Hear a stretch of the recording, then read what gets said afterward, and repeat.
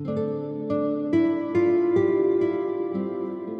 the podcast, welcome to episode 157. We've been away in Berlin, so we're back now and we're going to carry on with the story of the Professor, Will, Fen, devils and gods and vampires and stuff. So hopefully you've listened to all the previous episodes in the series. Otherwise this may be a little difficult to understand. Thanks to all those that are supporting the show. It just means that we can get better equipment and we can have a sort of nicer time doing it if we can actually pay for food and stuff. So support us by buying us a coffee. The link is in the description. You can also join the Facebook group there. You can meet me on Insta. You can meet me on Twitter. You can meet me, on TikTok and all those kind of trendy social media places. If you could review us, that would be fantastic. You just click up and put a 5-star review in. You don't even have to write anything on Spotify. That would be wonderful. And above all else, remember, we love you. She sits at a desk in the very bowels of hell. That is how it's always described, isn't it? You know, the bowels of hell. I mean, it's not a great description, really, is it? Can you imagine what the bowels of hell are like? Most of us have had the results of that 3 a.m. kebab, have we not? The 4 days of food poisoning that accompany that. Are we imagining the colon on the first day or on the 4th day? There would be a real significant difference between those days, would there not? And to be honest, I don't want to describe that either. I mean, the bowels, not necessarily the bowels of hell. It's pretty horrendous. Anyway, the place she sat is not dark, tight, and shitty. This is her sanctum and she's its only visitor, so she can have it however her mind wants. She's not actually going to be inside a colon, is she? Not a fallen angel of this quality, although I do hear she has some extreme tastes. Anyway, today she is in a yurt taken from the plains of Mongolia in the 1200s. Well, it's almost exactly like one, but it's minus the smell of horses and horse shit. See? No shit, classy lady. Sorry, I seem to be a bit focused on the shit. In fact, it's not a yurt, it's a gur, which is what the Mongols called what the Russians called yurts. But let's not push too hard for semantic accuracy. It's a big tenty thing from the steppe. It's traditional looking on the inside. The stove is in the centre. There is a male half and a female half of the yurt, gur. I don't think the Mongols had issues with gender identification, judging by this place. Having said that, you know that it's all traditional stuff. There are things like proper lights. Probably not electric lights, but like magic ones that look electric and stuff. I know it's weird. This yurt, erg, is at the 10th level of hell. I know, they're not supposed to be more than 9 levels of hell, but hey, this is a secret spot that only the devil can reach, so why would anyone but her know about it? In fact, my description of it here has got her staring at me as the narrator, as if I was some kind of, nosy bastard or stalker. And that stare is making me feel uncomfortable, so let's continue with the story and stop this description of this place of nonsense. She looks away from the eyes of my imagination and back to her screen. Above her are the 9 levels of hell and the city of Pandemonium itself, the demon city. I don't know either how they're above her and things, but I just know it's that religion-y stuff in it and magic and make you up bollocks. So somehow this whole thing seems to work well. The 9 levels above and the city of Pandemonium are where those who feel guilty are rewarded with pain for their sins on earth. You know, the usual shit. If you feel bad about your actions, you'll end up here. Funnily enough, if you feel good about the things that you did that were horrible, then you don't tend to end up here. Hence the lack of some real bastards from hell through history who genuinely did not feel guilty about the things they did. Let's look for someone proper evil. Is there anyone proper evil? Oh, come on. It has to be the cliche. It has to be Hitler we look for, does it not? I mean, he is the go-to for every writer when it comes to an evil bloke from recent history. Although, we do have a lot to choose from if you think about it. Hitler is not here in hell. Uh-huh. He's not even in heaven either, so where the fuck is he? Oh yeah, maybe it's that conspiracy thing and he's with the rest of them German bastards somewhere in Argentina. Maybe. But he should be dead by now, though, shouldn't he? Should he not? Just let me Google his birth date. 1889. So how old is he? He's 135 years old or something like that. God damn, he must be dead. I don't think even Hitler had... Well, maybe he doesn't want to die. I don't know. It's what it is. Get on with it. Sorry. I'm sorry. She sits before the brand new MacBook Pro. It's not a real MacBook Pro. This one is everything the MacBook Pro promises because a brilliant mind, hers, has created it in that moment. She's been sitting here staring at the screen for some time. In hell there is only some time. Sounds like the tagline of a shit movie, doesn't it? In hell there is only some time. Time does not pass in the usual relative way that it does when we involve physics and theories and that kind of stuff and whatever. This is her world, her creation, so time just passes as she wants. So to her it could have been hours, days, millennia or seconds, and honestly it doesn't matter to her.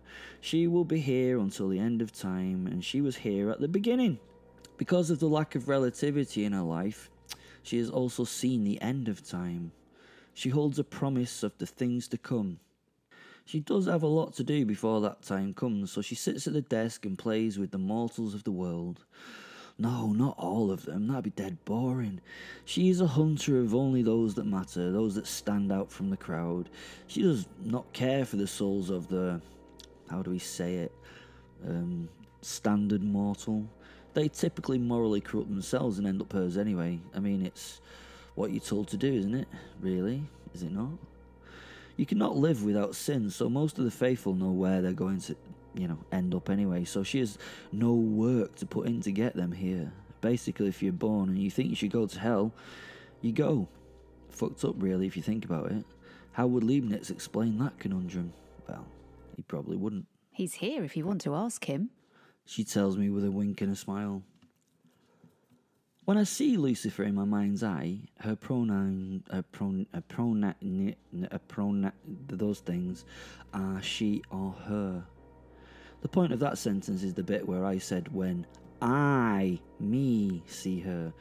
When you see her, it could be any pronoun, including the pronoun it. If it is a pronoun, I'm not sure. It depends on what you truly desire. That is what she represents. Your true temptation. She is the thing that can lead us from the path of righteousness, if you've ever been on it. She can be, for example, addiction in some people's cases. She can be hate in others. Mostly, though, she represents an individual. That individual that sits in your head as your deal breaker. The one that would have you turn your back on all else just to be noticed by it, to be loved by it. Although she does not know what love is, or does she? Gosh, this saying thing is something really complicated if you think about it. So it's probably a lot better not to think about it very... Get on with it. Sorry, I get sidetracked a little bit every now and again. It's just part of the story. She, as mentioned, is the devil. Throughout our stories, she has been referred to as Lucy. Yeah, I thought it was clever, like shortening of the obvious Lucifer to Lucy, but only recently have I found out that the same thing's been done about 1,000 times before. But that is the nature of writing. Original thought is truly rare. Even if you believe it is original thought, it ain't.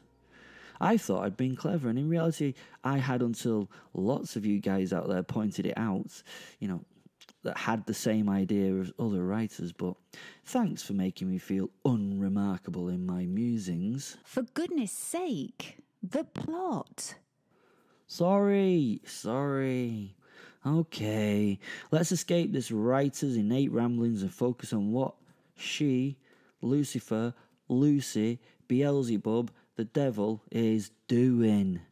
She's written several ideas of how this story will conclude, will end, well, will end-ish. Like all good authors, she's cut the 23 ideas down to a decent 6 that she thinks would be fun. She, unluckily for her, has all the editors that have ever lived and died to hand to help in hell. All editors end up in hell. Sorry if that is a shock, but in fact it's true. In fact, telling me I cannot use in fact in my prose is what in fact got you there. In fact. As the true manipulator, she, the devil, Lucifer Morning, will choose the outcome of our little series that we're progressing through so far. Well, it's not a short little series at all, is it? It's got to 32 parts and it seems to be never ending, but she's going to choose the end. It makes it easier for me, to be honest, if the devil does it. Maybe she won't pick on me so much. Each of the 6 endings has its own part of fun and sadness built in. Lucifer could choose to get her dose of emotional turmoil from any of the hundreds of soap operas out there, but the Great Destroyer would prefer to destroy and play with real people and steal their souls.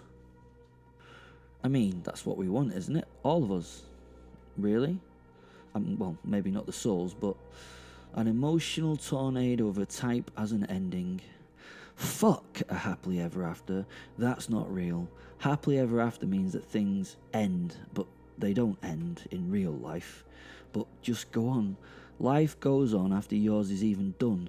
You are still a part of life until you are forgotten by others. You don't end, you just fade away. Here are the 6 endings that she has to choose from.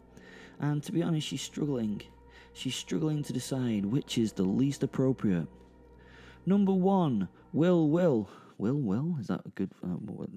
will the werewolf come out on top? Number 2, will the professor win?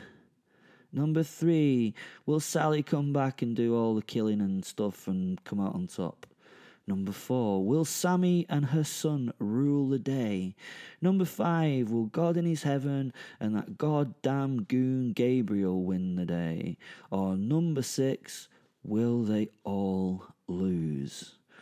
That's a bit of a cop-out on her part, but I'm not telling her. Shit, I just said it out loud. Nice. It works out as 6 possible endings. She could just choose. She could just decide the ending, but the actual ending is that she will be the winner whatever. Lucy will always be the winner. You can throw the angel out of heaven into the pit, but she will still sit there and rule the world. She gets humans a lot more than their creator, the old man, God upstairs, because she's changed them forever to her ways. A bit of a satanic snake sedition meant that the likely place for all souls is in hell. Or do you believe that God is all-powerful and that he knew what would happen and just let it? The sedition, I mean. For God's sake, can you imagine making up a religion? It must be so difficult, eh? Bringing the plot of this little podcast together is enough of a nightmare, and there have been 2 of us doing it. God created all this. I mean, this... I can't show you what I'm pointing at, but I mean everything, by himself.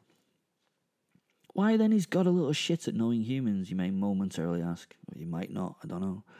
Well, God cares too much about these little human things. He looks after them, all in his own way. You might think that is bullshit because shit things happen to nice people and other quaint sayings along those lines, but good and evil have to exist in the world for you to be able to use the freedom of choice that he's given you. Yeah, I know, some great philosopher said that, and it's probably true or probably not, or probably who cares. What would be the point in deciding your path if there was only one path to follow? You have to choose to be a good person or a naughty person. In order to choose to be a good person, life has to show you the shit of the world, and you and others need to suffer at times. Life is not fair. And her and his definitions of what that simple statement means are very different.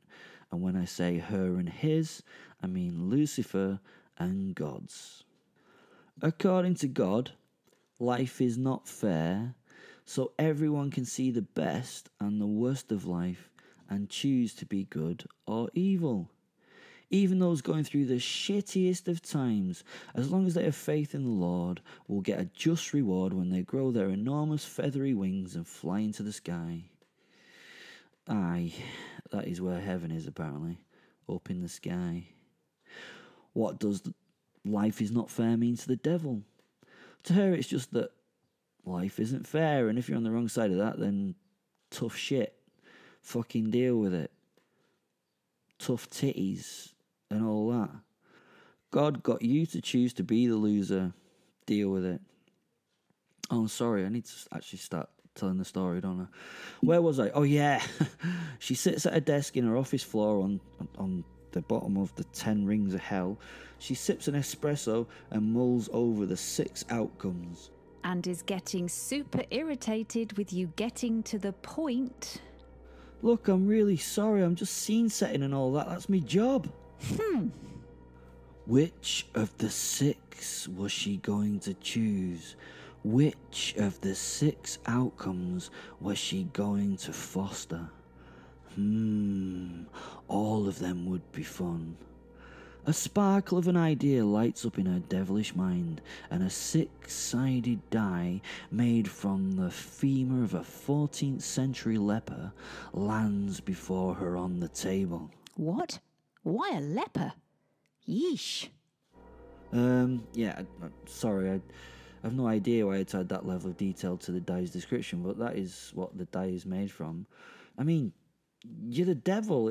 It couldn't just be a piece of cheap, crappy plastic, could it? There would be no sort of ominous evil in the fact that it was taken out of your Monopoly box, would it? I suppose. She smiles as she lifts the said die and places it on the most luscious pair of red-painted lips that have ever touched a leper's thigh. She gives the 6-sided dice a little smoochy kiss and lets it roll. What? No. Yeah, I was going too far, sorry. Strike the 2 last sentences from the public record, please. Better? The die spins for an inordinate amount of time, eventually spinning for far too long on one little corner of the cube. Physics, schmizzics. God, that was crap. Physics, schmizzics. Anyway. Then it falls and settles. Ah, of course. Why not? She says out loud as the number comes up to be shown. It is, of course, 7. Will. The lull in the battle as the giant blood god's bodyguards had been killed by demon soldiers, hellfire, and, of course, the kittens of doom. Yeah, you heard that right. Killed by the kittens of doom. I promise the last episode is worth listening to. The kittens of doom were particularly great, cute, deadly. Yeah, well, this lull meant that I could run in my wolf form to where Bosworth and the professor were stood. There was much discussion going on between them, and it genuinely seemed that they were laying plans about the upcoming battle with the gods. Well, that's what I thought as I arrived, but it turns out that they weren't talking plans for the forthcoming fight, but seemed to be discussing the latest cricket results for something called the Ashes, and the fact that some bowler was called Holding and some batter was called Balls. I suppose it's a joke for those writers amongst you, or those that are semantic professionals. Write down the following sentence and punctuate it. Are you ready? You got a pen, piece of paper, computer? Write this down and punctuate it correctly. The bowler is holding the batter's balls.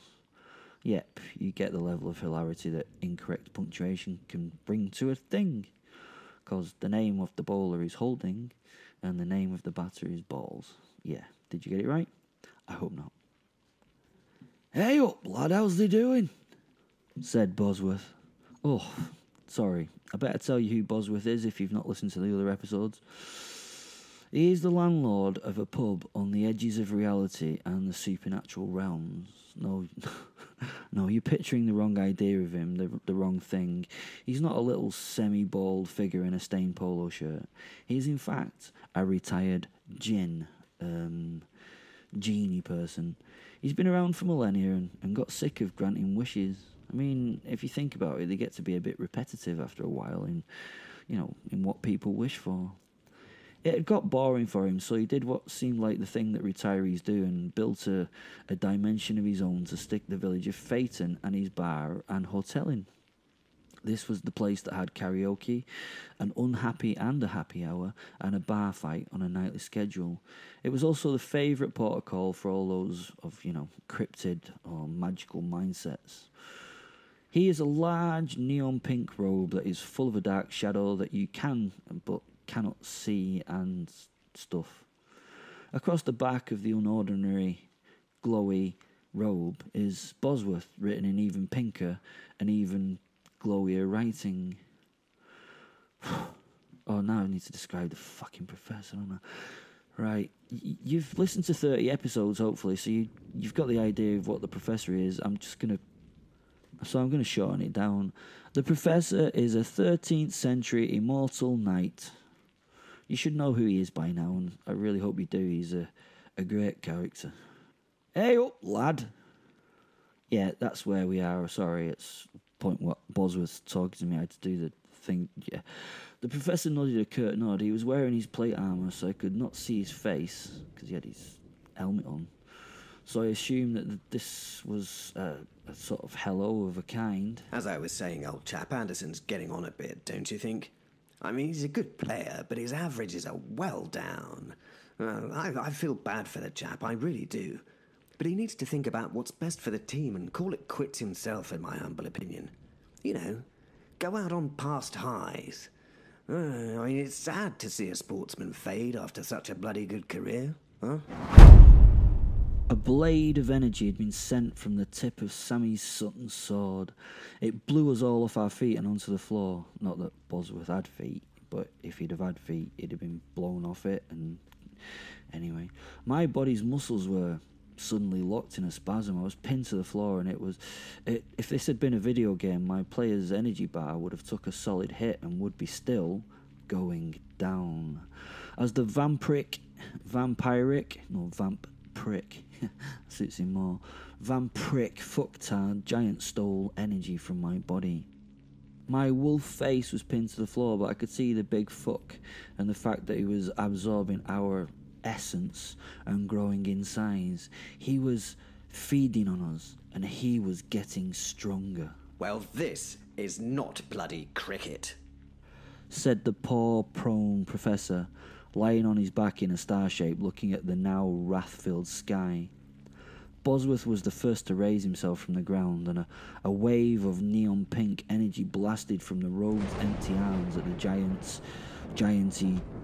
giant guy.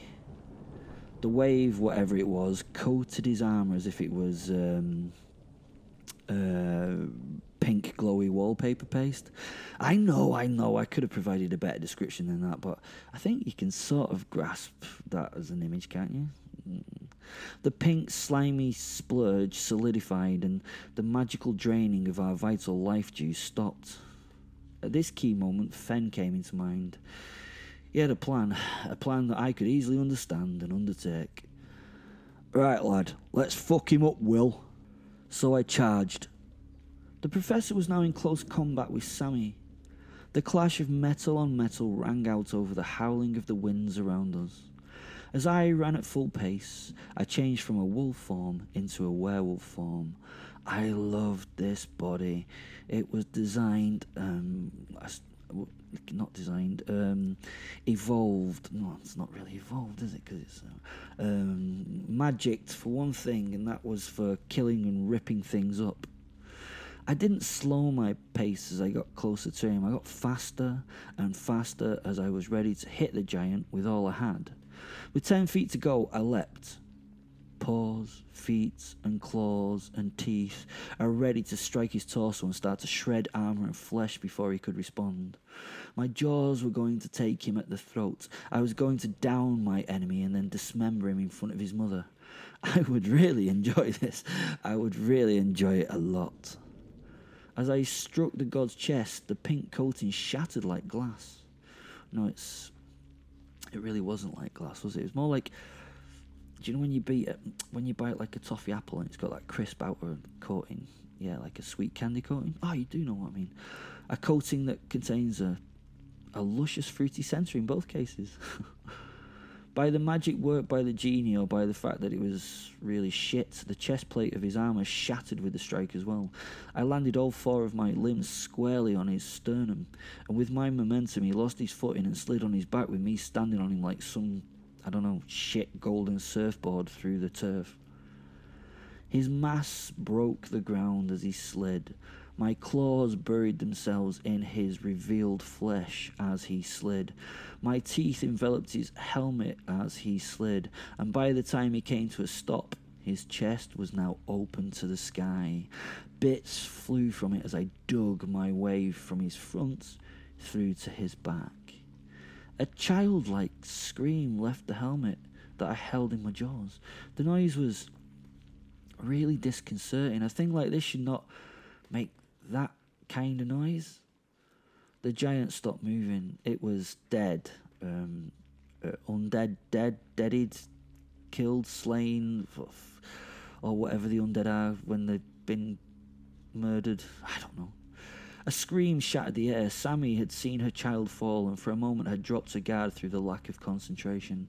Simon took his opportunity and swiped his sword across the back of her legs, hamstringing her. She fell to her knees, still reaching and screaming for her son.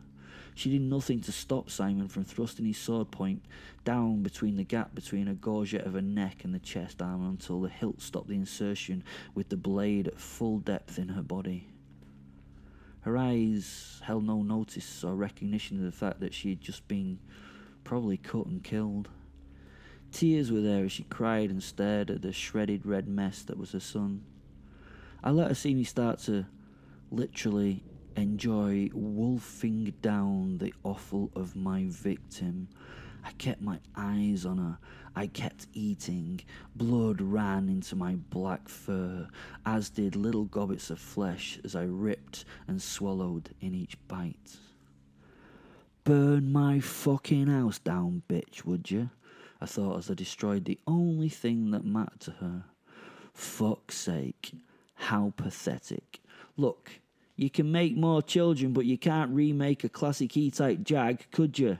Nah, they're one of a kind and you burnt the fucker. Her head dropped as the professor withdrew the sword with some difficulty, to be honest. She was now on her knees, on her butt, eyes closed and quiet. Inside, Fen and I revelled in our moment of revenge. The retribution was fun. I had taken her most important thing. I'd killed it while she watched. I would take his head and helmet as a trophy. I would take it and show it to her. I turned to my downed opponent and moved to the head and reached for the visor. I wanted to see the face of my enemy. Hopefully, I would get to enjoy the last few moments of his death with him. I could look into those eyes and watch him fade. I could see those eyes dim and watch that body fail. I undid the clip that held the visor closed, deftly with a claw-tipped finger. I then raised the visor to reveal the monster's face. It was a bit of a shock. It was the face of a young child.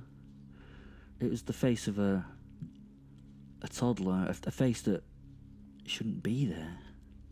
I shook my furry head to try and clear the glamour that must have obviously created this in my mind.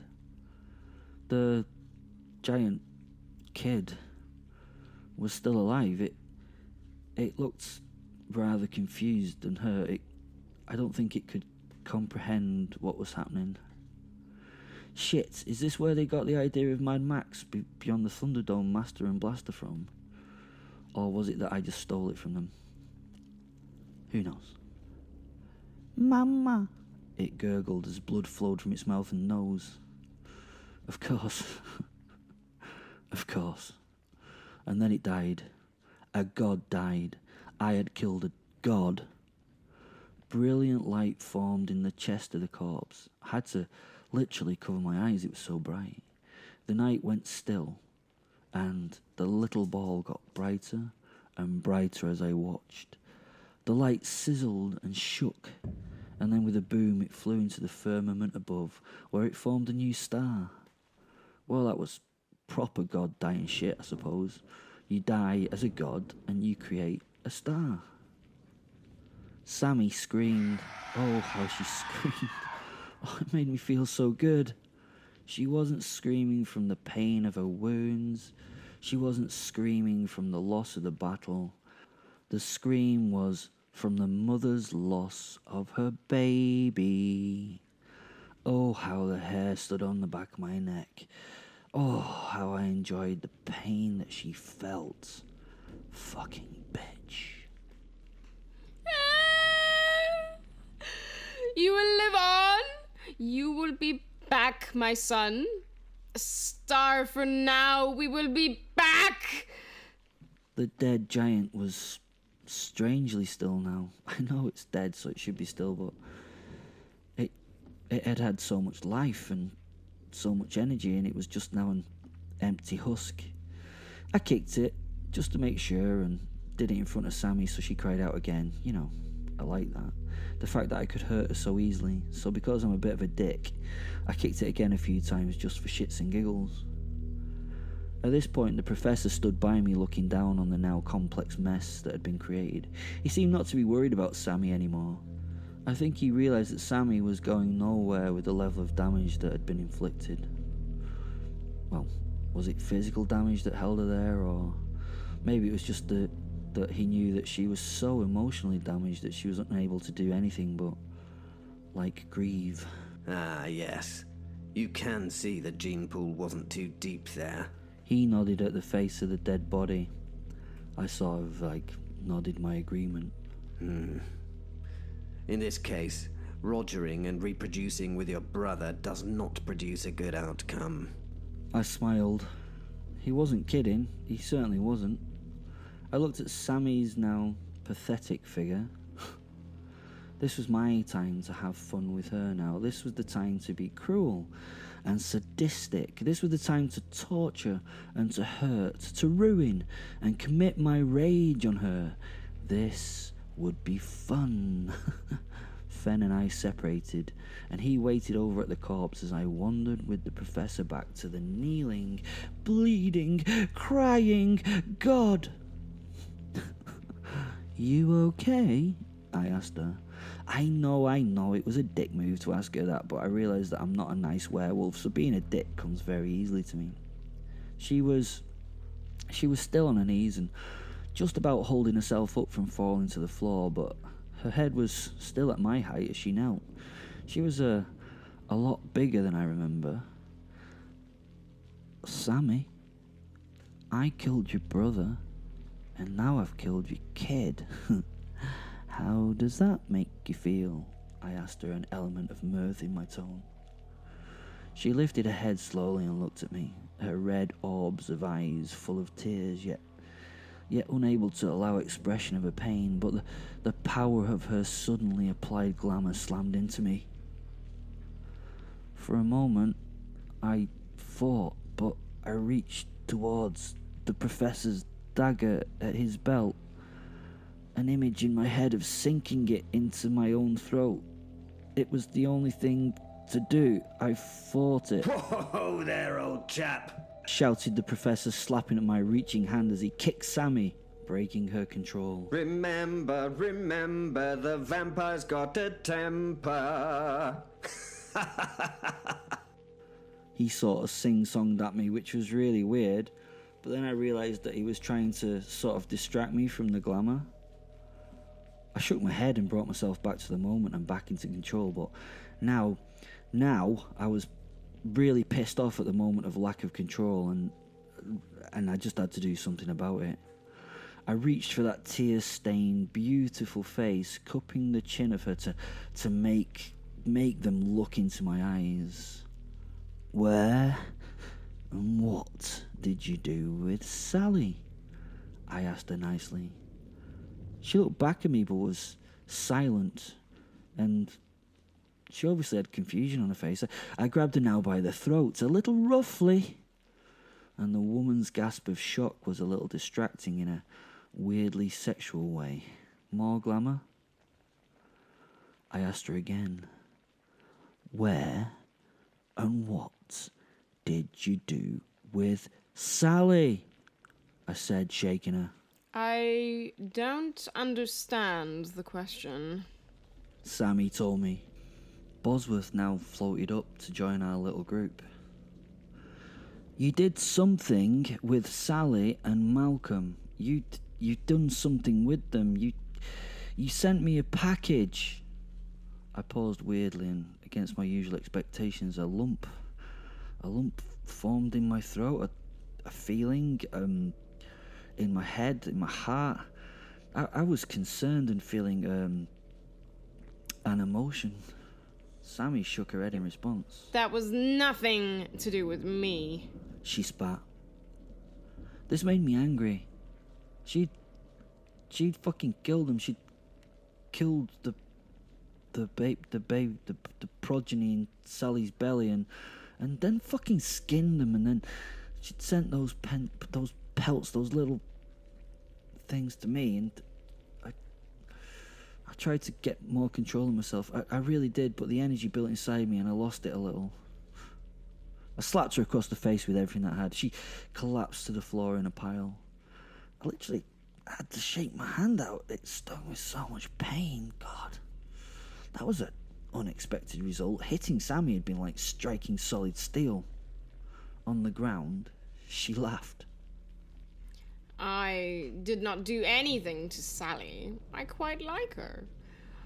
I did not send you a package. It's not my style to send a package. If I had killed them, I would have, ripped Sally apart in front of you to get your reaction. I would have torn her belly first to expose the young in the womb, and then I would have given your stillborn children back to you, and I would have done it all laughing at the pathetic lack of a response from you. She chuckled at this. I mean, it was an actual chuckle. Vampire queens shouldn't chuckle. It doesn't suit them, to be honest. My temper cracked. She got the rise out of me, and it was what she was pushing for, and I went to kick her on the floor.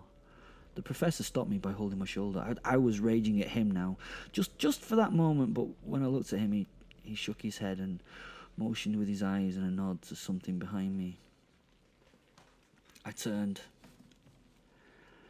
Of course it was her. Of course she was. It was Lucifer. The beautiful, beastly bitch was standing smiling and giving us a little wave. Fuck! Have you thought that it may have been her? Sammy laughed, lying in her prone position. Have you noticed that she seems to be taking a great deal of interest in what is happening? Why is that, do you not wonder? Her voice cracked again with distress. I looked at Lucy, who shrugged her shoulders and offered a half smile as a response. The professor coughed, broke the tension, and then spoke. It seemed a strangely polite thing to do in a moment such as this. I believe Sammy will. I really do. Tell you what, though. How much do you wish to know the real answer? I looked at him, and he could tell from my expression how much I wanted to know. He raised his arms, his body language asking me to calm down. Sammy slowly raised herself to her knees again from the ground that was soaked, was covered in a pool of sticky, coagulating blood. You see, Lucy over there is a jealous person. She cannot stand the idea that Gabriel and I had a brief fling. A very brief fling. Sammy continued. She closed her eyes and moaned, and then looked to the heavens. Gabriel! Was the word she vomited from her mouth. I know, a weird description of someone saying something, but the word to describe how that word was said is truly vomited. A stark, bright light fell from the sky and stopped dead about 3 feet from the floor. With the tiniest of pings, Gabriel appeared. I am Gabriel, Archangel. I am here to help, to forgive, and to lead you to the truth, he said, raising his hands and taking, well, a very overly dramatic pose. I think it took a while for him to register all the things that had happened around him. Well, not happened around him, but had happened, I suppose, in that moment. His dramatic pose was held as his eyes flashed from individual to individual present, and the mess, and the destruction. His eyes rested on Lucy for a little while, and then he moved to Sammy. Oh shit, was his very unangelic comment. His dramatic pose turned from total drama school moment to an embarrassed toddler flop in an instant. Again,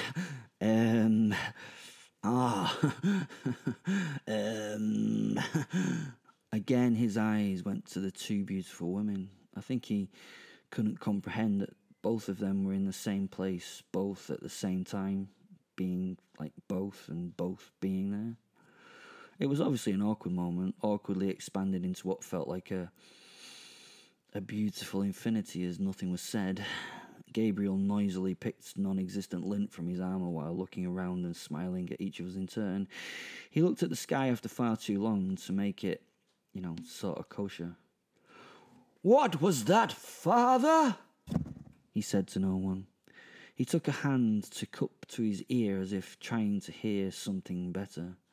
Yes, father, I will be right there. He shrugged his shoulder with an unsaid apology and disappeared with another ping. The light shot to the sky. Sammy smiled at his disappearance. You see? Said Sammy as she turned to Lucifer and smiled. I mean, what did we even see in him? He is a total twat at the end of the day. She told the devil. Yes. I like the word twat. The devil nodded her agreement, and the two women seemed to have, like a shared moment before the feeling of intense hate fell back between them again. Tell me, Will, do you really want to know the truth, beyond any shadow of a doubt? The professor asked me. I thought about it. I need to know, I replied. The professor turned to Bosworth.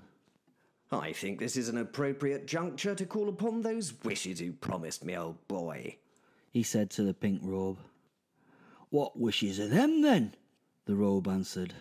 Ah, you tricky old genies, huh? Laughed the professor. You know I got you that sweet deal for transdimensional ashtrays and rubbish bins, did I not? They're utterly brilliant. You never have to empty them because the contents are dumped on another plane. Come on, Bosworth, old chap, don't try that one on me, said Simon. Hey, lad, it's part of me job to be a tricky trickster, ain't it? Be too easy if I just went, yeah, wouldn't it? But okay, then. Then may I please have the wishes as previously agreed? I'm sure there was some form of verbal contract there. Must have been.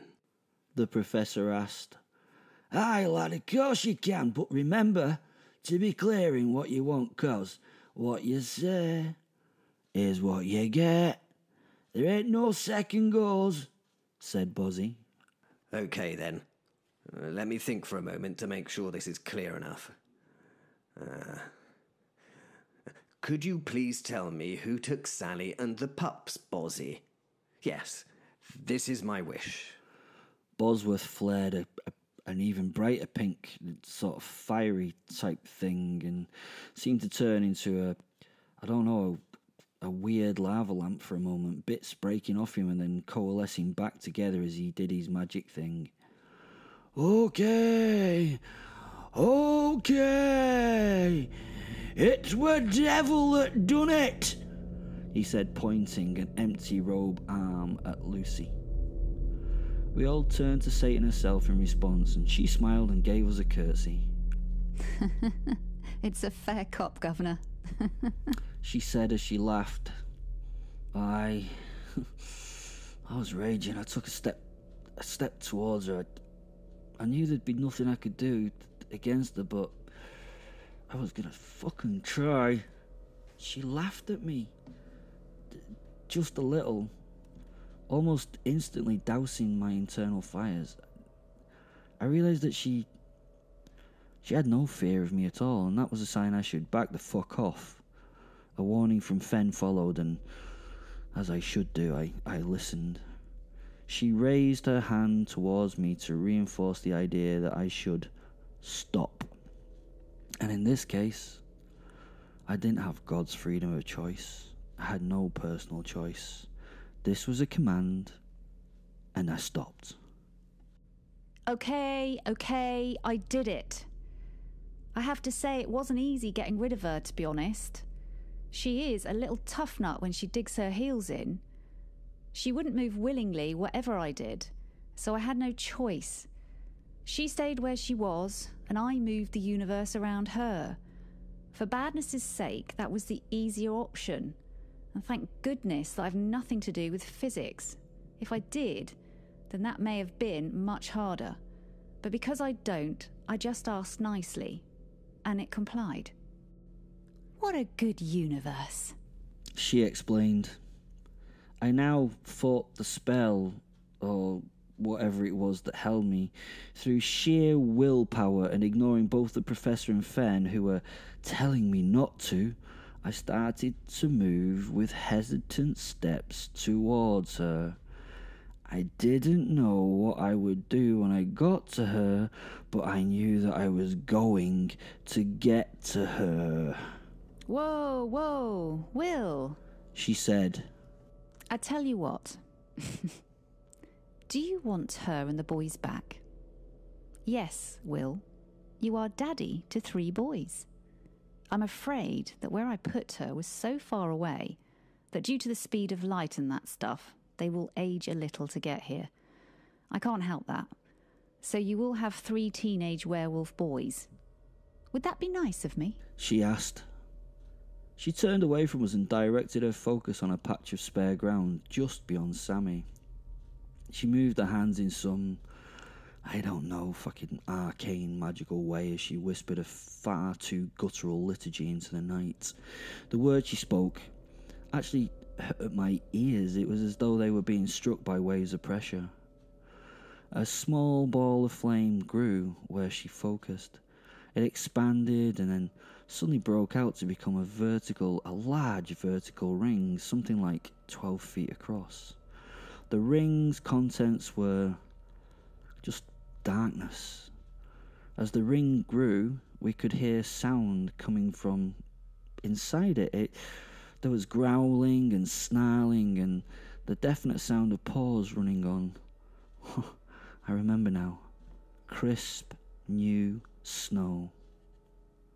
Then from the ring of flame, one after another burst 4 werewolves. The white wolf I recognised instantly as Sally, blue eyes and a coat of pure white. The 3 others were smaller but deep grey with a hint of blue. I could tell they were angry as they tore into the world. Probably not enough of a word to describe the feeling that I got of them. I mean, angry. It was a lot more than angry. It was raging. Nah, that's not enough. Bloody livid. Well, let's just call it angry times 10.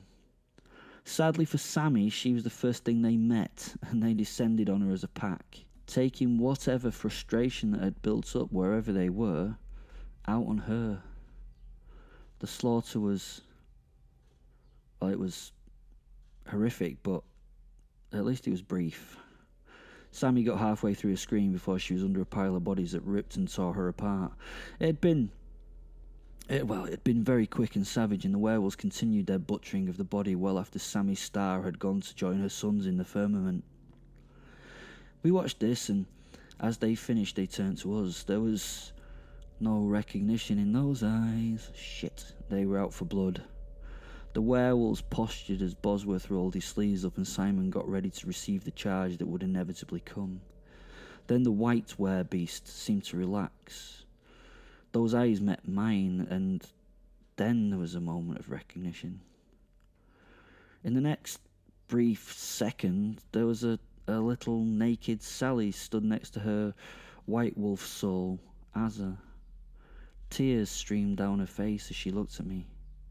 The other werewolves, although confused, stopped their threatening behaviour, and they looked towards their mother. For some reason, I still don't understand, I wanted to go to her. I ran forward and pulled Sally into my arms and held her so tightly to my body. The emotion that flooded me was unknown. It was, I don't know, but all I wanted to do was hold her and make everything all right for her in this world. I cared. This moment was a first. After some time, after he had given Sally and me our moment, the professor walked up to us. He unbuckled his helmet and took it off, throwing it uncaringly to the ground, and smiled. Just such a beautiful smile. He smiled at us. He had tears in his eyes. This beautiful time had made the man shed a tear. He was a fucking true friend, a true friend, and I felt love from both him and Sally. Life for me had changed. The professor came to me and hugged Sally. I've heard so much about you, milady, and I can see that Will did not lie. As the very image of Aphrodite herself, you are beauty personified. Simon de Montfort, 6th Earl of Leicester, and I am utterly at your service, ma'am. He turned to me and then stuck out a hand to shake. A fucking handshake. I grabbed that hand and pulled him into a bear hug. It felt right. His mouth was right next to my ear, my mouth next to his. Oh dear. What a moment this is. I'm so sorry, Will. He gently said. Why sorry? I asked him. I mean, you did all this. I can't thank you enough, Simon, I told him. He stepped away from me now, holding my hand. I am truly sorry, Will, he said, and I could see that he was. He really was sorry. I was confused. He called over the glowing robe. Bosworth, I'm afraid I'm going to need that second wish, and I'm going to need it right now. He asked the giant neon genie. Aye, of course, lad. Anything for you, replied the genie. The professor then turned back to me, and his eyes were on the ground. He slowly lifted those eyes to meet mine and turned his head to one side, and a smile just passed over his face. A smile of, I think, regret. Bosworth, it is my wish.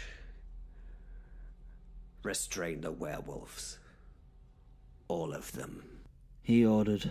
I am so sorry, Will. I truly am. Really, this is not my choice, but it is my mission, and I must not permit you to... It is incumbent upon me to kill you. Oh, we leave on another cliffhanger. Will the professor kill Will? Will he or won't he? Will he? Yeah. Remember, support the show. Buy us a coffee. It really helps. We love you. You're fantastic and all that kind of stuff. Descriptions, and read and follow and like and share and do all that stuff. Yeah. Bye.